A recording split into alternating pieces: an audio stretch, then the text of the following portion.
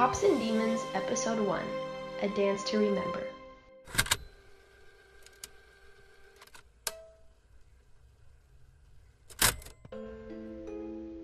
Testing. 1, 2, 3. Okay, that sounds good. Today is October 14th, 2019, and I have been commissioned to document how the end of the world began. A little bit of personal opinion here. I am an expert on the subject, after all. One would think that the end of the world would start with a politician ordering the launch of a neo-magical warhead, or the witches and wizards finally getting fed up with cultist normies, trying to hunt them down and burn them at the stake. Those are all perfectly reasonable excuses to try to destroy the world as we know it.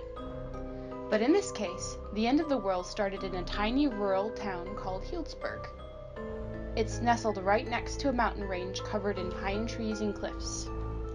Even now, it's not a particularly unusual town. The mayor is a good one who doesn't take bribes. The salamander and cat populations are properly monitored so that they don't stray into the wrong places and cause trouble. And although there are those who smuggle in animal transformers from the city, usually the 8 good cops of the Healdsburg City Police Department are quick to catch them. Which brings me to the source of the destruction of our world as we know it, Dimitri, the newest law enforcement officer of the HCPD, a former gymnast, and the oldest of 11 children, quite a number. Ironically, the day that would eventually lead to the terror and enslavement of our race started with Dimitri teaching her teenage sister how to swing dance for the upcoming prom. 2 steps forward and spin. Dimitri grabbed her sister Molly's hand and spun her around, taking a step back. Whoa! Whoa! Molly twirled, lost grip of Dimitri's hand, and ran into the wall. Molly turned around to give her sister a glare. Dee, I wasn't ready! Molly swayed as she got up, still dizzy. Dimitri grinned at her younger sister and gave her a wink. Oh, come on. I was improvising, Molly. You have to get into the rhythm and move. That's why when someone leads, you gotta learn to follow. She put her hands on her hips, careful to avoid the butt of her handgun. She turned to the side, glancing at their 3 younger siblings, the triplets. Don't you guys think so? Rosa gave Dimitri a wide-eyed look and buried her face further into her favorite blankie. Masha tilted her head, light brown, curly hair swaying. Although Halloween was still 2 weeks away, she was in a bright pink princess dress, complete with poofy shoulders, lace at the ends, and a pointed hat with a cascade of lace on the top of her head. A properly traditional attire, unless there are any dragons hanging around, in which case it is provident to have a tower in the town so that any errant princesses are not carried too far away. In any case, Masha sat daintily on the floor, her legs tucked under herself, back straight, head tilted ever so demurely to the right. Once again, like a proper princess. Honestly, though, this historian's guess is that she'd probably seen the girls on Ponies and Princesses acting like that. It made her older sister fight a smile. Dimitri had enjoyed making the dress for her sister, as some older sisters enjoy doting on their younger siblings. This was not the only reason, though, as she had an unusual proclivity to doing crafts. In other words, unlike many female law enforcement officers, she was very much a girly girl. Masha's eyes went to Molly. It's okay, Molly. Dee can teach you to dance. She's not batty. For some reason, this didn't seem to encourage Molly. The older girl's lips went down in a frown. Then she gave the little princess a deadpan expression. Nikolai nodded energetically next to Masha, getting up. He took a deep breath, puffing out his chest. I think that Molly just needs to practice spinning. With that, he raised his hands above his head and started to twirl on his tiptoes, his nose in the air and his golden hair bouncing around his head as he moved. Like this, Mol. Oh, good skies above. I love little kids. I almost don't want to go to work. This is so precious. Molly glared at Dimitri and sighed at Nikolai. Her scowl only lasted oh so long, however, because a moment later she was groaning dismally, her shoulders falling. She folded her arms. Might as well not go to the prom. I'll just make a fool of myself. Dimitri leaned over, wrapped her arm around the shorter girl, and squeezed her tight. Look, Malls, you have a great date. You're really excited. You don't gotta have it down pat, just have fun. That's the point of dancing anyways. She kissed the top of her younger sister's head. Molly patted for a moment, but then reached out and put an arm around Dimitri's waist. Her head thunked against Dimitri's shoulder. They watched the little ones for a moment. Nikolai had taken it upon himself to entertain the other two now. He was dancing everything from the robot to something that vaguely resembled ballet. More, Nick, more! A shy smile peeked out from the edge of Rose's blanket. I'm just worried about making a fool of myself. Molly's fingers tightened a little around Dimitri's waist. He's really popular, and I don't really know him that well. What if I do something weird? And I always get so flustered when he's around. Her face reddened a little. Aw, you're worried about your crush liking you. So cute. Molly's expression went back to a scowl. Dimitri rubbed her sister's shoulder.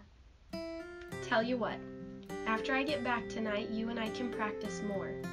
You may not be a dancing queen, but I'll make sure you don't step on any toes, okay? The girl looked up at her. Okay, Dee. But you know I have to go to bed at 9 for school, right? Oh, come on. My shift ends at 7. I'll get back in time. Don't you worry your little head. Molly gave her a skeptical expression, which immediately made Dimitri lean down and pinch her cheeks on both sides. Molly squirmed away, retreating. Dimitri pulled out her coat before heading out the door. The October day was cold, sending a biting chill through her that made her pull her jacket closer to her body and walk faster. Even so, she was in a good mood. Finally, things were peaceful. For the last month, they'd gone through the migration season. It had been complete chaos, with thousands of salamanders passing through on their way into the mountains. Dimitri shuddered. She never wanted to pick up another little squirming body. Not that she wanted to in the first place. She had the Healdsburg City Police Department jacket on. It had a small tree logo on the upper right corner. She also wore a pair of sturdy blue uniform pants. Then she'd given it her own flair. Around her neck she had wound a pink ribbon tied in a little knot around her throat. Her boots had a flower pattern on them that she knew drove some up the wall. Last of all, her hair was tied up in a high ponytail that she curled just a bit, and she put on a hint of blush and mascara. She turned the street corner and caught sight of old Mrs. Jenkins watering her lawn with a hose. She grinned, bouncing as she took hop skips down the sidewalk. Hi, Mrs. Jenkins. How are your flowers? The old woman looked up slowly, her large pansy print dress blowing over her boots a little in the cold wind. All gone, I'm afraid, dear. Winter's going to come hard and cold this year. Best that you bundle up more from now on. The old woman frowned sourly at her garden. Dimitri nodded, tipping her hat. Thanks, Mrs. Jenkins. I'll tell everyone at the precinct. She gave the old woman a wink. It was best to heed the advice. After all, Mrs. Jenkins was an old spinster who lived alone, and old spinsters were always right about their intuitions. If the weatherman said it was going to rain, you probably should bring a jacket or umbrella with you. But if Miss Jenkins said it was going to rain, then you brought one or accepted the fact that you were going to end up wet. You're welcome, dear. The old woman turned back to her garden, lifting the hose higher. Dimitri continued down the street, greeting the local bum, Ed, who was pushing his cart up the street from the little convenience store. Miss Jenkins said bundle up, Ed. She waved as she trotted by. The bearded, gray-haired man looked up slowly as she ran by, raising a hand. He didn't answer. He didn't usually. But that was okay. When she'd first started saying hello to Ed, all he would do was scowl at her. But she made sure to give him a big smile every time since, and he started softening up.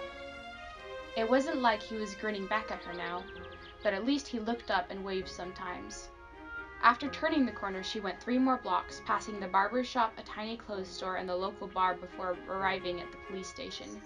She paused in front of the place, adjusting her bow, yanking up her belt more securely, and slapping a bright grin on her face before walking in the front door. The place was dead quiet. For a moment she thought it was empty. Then she saw her partner, Chatsy, sitting behind the dispatcher's desk and scowling at the phone as if daring it to ring. Hey, girl. Dimitri lifted a hand in greeting as she slid inside. Where is everyone? The black-haired girl's head snapped up, and Dimitri jumped as her almond eyes glared. Where the hell is your compact? Chatsy got up from the desk and rushed towards her. Dimitri blinked and patted down her jacket. She thought she'd left the compact in her jacket pockets. Her search came up in vain. No time. Chatsy grabbed her arm, towing her out the door and towards what looked like the last remaining cop car. The other one was missing. Hey, what's going on?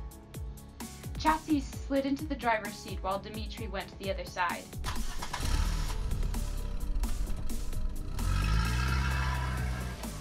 Dimitri turned to look at Chatsy. Dimitri's partner still wasn't answering. Finally, the older woman took pity on her. Been a kidnapping. Earlier this morning, a group of college students passing through town to the coast. Stayed in town overnight. Girl went for a walk. Her friend decided to go with her at the last second and ran in to catch up. She was just in time to witness it happen. Dimitri blinked, sitting up straighter. And? Nita was in at the time. She and George followed up on the lead real quick. They got lucky. She shook her head. They found a lead. They got enough proof to warrant a raid and call everyone in. She gave Dimitri an accusatory look. The young cop sunk lower into her seat. The rest of the drive went by in intense silence. Dimitri checked her pockets again, searching for her compact. A fear went through her as she searched. You see, mirrors are heavily regulated because of their high magical potency. They are the easiest way to communicate, but you can do so much more. Break one and endure 7 years of luck that will strip you to the bone. Demons can watch you through mirrors in the darkness. Place 2 mirrors across from each other and open a door to hell itself. The dead can possess the living through a mirror. The possibilities are endless. And Dimitri didn't know where hers was. The cop car took a turn down a wooded street. Half of Healdsburg is in the woods. It's made up of clusters of small houses in small neighborhoods connected by little cobblestone pathways. Embedded into the doorframe of each is a horseshoe. Steel also lines the cobblestone road. Chatsy quickly drove past all of the turnoffs, keeping on the main road. She then turned onto a dirt pathway. Quietly, almost too silently, they parked at the head of a trail, next to the other 2 cars. Chatsy opened her door and got out. Dimitri started to slide out as well, but then a thought hit her. Had she left her compact in the glove box yesterday? She pulled it open and looked inside. The usual things were in the compartment: tissues, the police handbook, an emergency reference for natural disasters. But then something on the left side caught her eye. It was a photo. She picked it up with a frown. It was an ultrasound. What was an ultrasound doing in here? She glanced at the bottom. A date from a few days ago and a name were stamped there. Chatsy Miller. Wait, Chatsy was pregnant? Dee, get out here. Anita's voice came from outside the car, and Dimitri looked up to see a lot of expectant faces from the other cops. And a few annoyed ones. She shoved the picture back into the glove compartment and closed it, hopping out of the car. Officer D, reporting for duty. Dimitri closed the door behind her, hand up in a salute. Sam, the sheriff, rolled his eyes at her. Got as much attention span as a puppy. He turned back to the rest of the officers. An embarrassed blush rose on Dimitri's face. Beside her, Chatsy glanced over, a frown on hers. That just made Dimitri look away in more humiliation. She would do better next time, she promised herself. She bounced on the pads of her feet. Now she just had to pay attention to what the sheriff was saying. Thanks to the good work George and his partner, we have some important information on these no-good people thieves. These child stealers popped up in a couple other states and disappeared just as quick. They're called Baba Yaga's henchmen, after the fairy tale, and they sell it to the dark witches. Child stealers? An icy feeling ran through Dimitri's body and into her fingers. They's got a pattern of taking a big group before moving, so be prepared for a lot of hostages. George says they're in a warehouse up this trail. That leaves them 2 escapes. Down this trail and back into the woods. She thought about the triplets, Molly, Sophia, Ivan, all of her younger brothers and sisters, but Anton and Alex would be considered targets by these sicko standards. She looped her thumb through her belt. They were gonna catch these cowards. She blinked. Wait, what? Sam stopped. You're on the back trail. Get it? Use your pretty girl moves to distract them and then shoot them in the foot if you have to. Dimitri's mouth twitched, but she kept it on her face. It's called gymnastics. But no one was listening. Sam, George, and the 3 other male officers were trotting up the trail. Anita had that calculating look in her eyes for a moment before she started to follow. When she passed Dimitri, she laid a hand on her shoulder. Don't mind him, kid. He just doesn't have very big vocabulary. He wouldn't have put you on one of those trails if he didn't think you could handle yourself. She winked and then hurried to catch up with the group. That left Dimitri with Chatsy. She glanced at her partner, whose arms were folded. She was pregnant? The woman was a human tank, all muscle and hard edges. Even her eyes were sharp. She was in her mid-40s, but she was married. Was Chatsy a little more round than she had remembered? Get moving, kid. Chatsy didn't turn as she said it.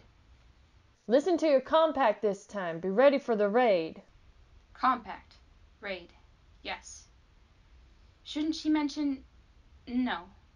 She'd set up her position on the other trail and just be ready for anything. Dimitri turned and ran up the trail. She knew it. Everyone who lived in town knew it. Well, everyone who lived in town knew all the little safe spots to hang out in the woods.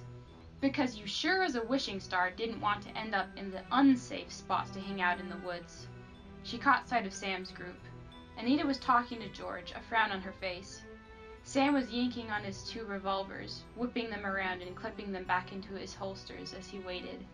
Henry, Tom, and Kyle glanced her way as she reached them. Kyle smirked at her, adjusting his rune gloves. Damn, girl, you sure look smoking. A wisp of smoke drifted from it. Dimitri wrinkled her nose. Pepper gas. He should be more careful. She carefully ignored him as she passed. A slap to her backside made her gasp and jump forward, whirling furiously. Come on, you know you were asking for it. If you wanted a real man so badly, you could have just asked instead of joining the force. He winked. I would have taken care of you. Her face was burning hot. I'm not! She struggled between fury and humiliation as she tried to find something to say. Dimitri whirled and ran up the trail, the heat in her face increasing. It wasn't like it was new. It wasn't like it was even original. The academy had been a lot worse in some ways, but this was so much more personal. These were guys she'd grown up with. Dimitri snuck by the warehouse and onto the other trail, as silent as a stare. It was an old building with 2 roofs, one on the top and one just below the upper windows. She'd become a cop because she wanted to protect people. She wasn't supposed to be afraid. That's what made her mad. Happy. Happy. By the time she reached the other trail, she had been able to calm her nerves again, thankfully. The walkway was wider than the other trail. This one led to the highway after all. It could only fit 1 vehicle though, and there was a stone wall that had been built on either side of the road to keep out demons. Dimitri shivered as she glanced at the walls. She hoisted herself on top of one. If people tried to escape from the warehouse, ambushing them from above would be the best move for her. She was pretty comfortable jumping down from high places, and her pretty girl moves were more effective that way. She quickly forced the scow away and crouched just behind the branch of a tree hanging out from the forest. She glanced back at the darkness. White lights twinkled a few feet inside. Only will-o-wisps. She wiped her hands on her pants. She was fine. She turned back to the road. Now, all she had to do was wait.